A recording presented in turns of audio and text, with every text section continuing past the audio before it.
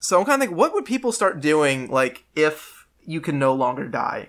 And I noticed a couple things that basically just turn our planet into a party planet. Because, like... All about the parties. Because, like, first off, you gotta have time to party. And if you can't die, there's not a huge impetus on, like, going to work every day. And you can also just be like, I'm not gonna work for, like, 2 or 3 years, and then, you know, I'll just work when I need to. So I feel like a lot of people aren't gonna be working. So there's gonna be plenty of people to party with. Plus the population's just gonna be soaring.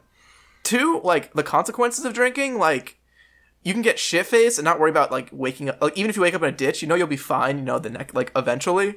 There's no long-term consequences. Also, no long-term consequences to, like, drunken driving. Like, you could crash your car, but you save up for a bit. Like, you have all the time to save up money to get another car. I guess we should have clarified that, like, the way we're doing it is, like, you're basically Wolverine or, like, Deadpool. Oh, yeah, so you, yeah, like, we heal didn't talk right away. Yeah, I guess we didn't talk about exactly the mechanism that we chose.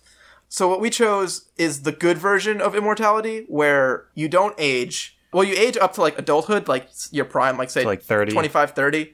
Then you stop. You're not going to age anymore. You stay healthy, and then you can quickly regenerate from injuries and, you know, maimment and, you know, probably, like, whatever, disarmaments or whatever.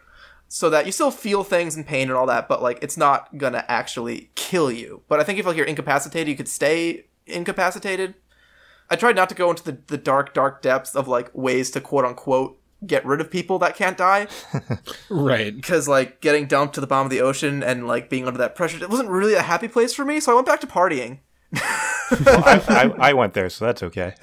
So, like, driving is going to be fucking buck wild, because the impetus not to drive, like, 150 miles an hour on the highway is, one, like I said, the safety concern, which is not really a super big concern.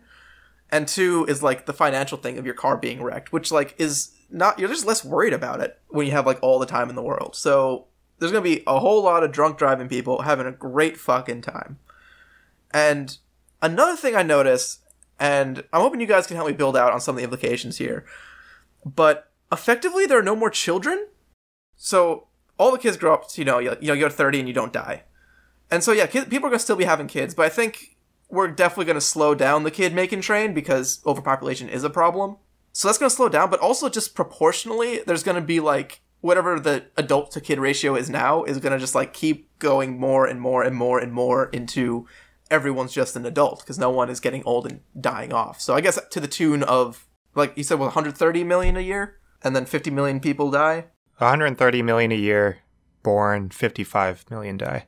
Right. I cannot do that math off the top of my head. But eventually there's going to be it's going to be like 95% adults in the world. So we're just going to really have like a world where everybody is just like young adults.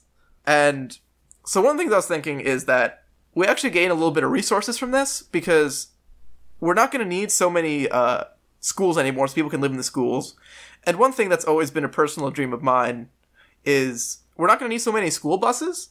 So there's currently 500,000 school buses in the United States. And I did a quick Google of what people do with school buses, and it's fucking everything I want it to be. Like, turn them into mobile homes, like, cool, like, stereo systems, like, just all the coolest shit. Because you just basically have a mobile room that you can renovate however the fuck you want.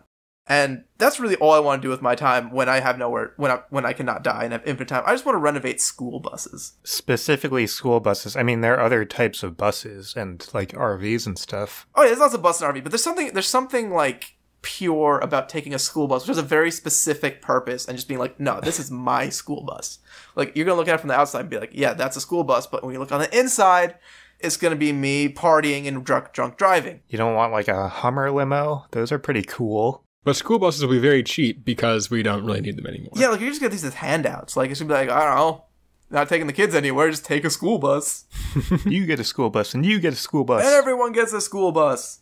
And that's going to be, like, the cool hipster thing to do. So they're going to make more school buses for the not school children. Right. Vintage school buses. Yeah, like, it's going to be, like, a very prestigious thing to have one of the OG school buses that actually took kids. Like, if you have gum on the bottom of the seat, people are going to be like, oh, wow, like, this guy's got it. This guy's legit. You can't fake it, though, because they'll be able to tell fake gum. You can always tell fake gum.